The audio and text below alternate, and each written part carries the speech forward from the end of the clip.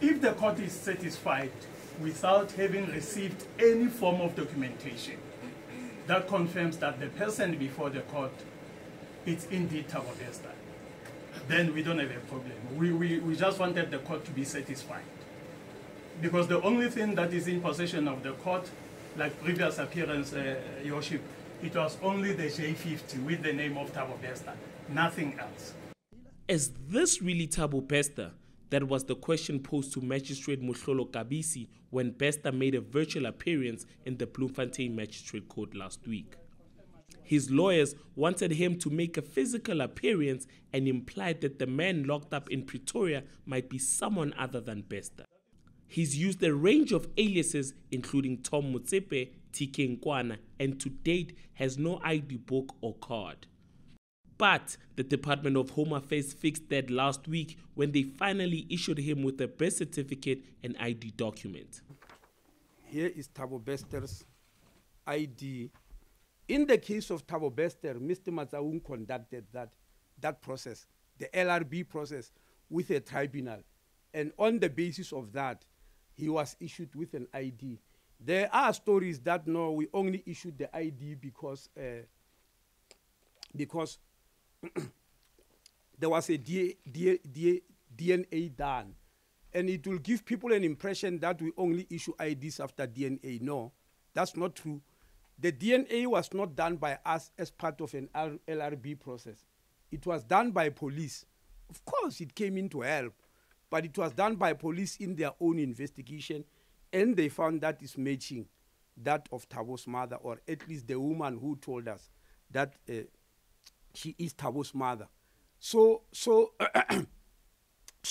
he had nothing to concede. All the information was there. Home Affairs was accompanied to the Kgoshi Mampuru prison by Bester's mother, Maria Mabaso. She told News 24 that she was relieved to see her son in person. TV kapa phone ke sekgolo ho betere ha mmona na maban rile kwa go lo etsa ID ke mmona ngwana ka straight mare ha se Thabo wana ke mtwaetseng a lokilwileng ba ro right ka mdumedisa ba shapu ra bua le ena ra etsa ID ga qeta but nna ke le ga ba le shock engwe e batleng tshwasa penye ka maleng but ila feta batho bana ba le mo ba la ba supporta ila feta then ramunkela ID.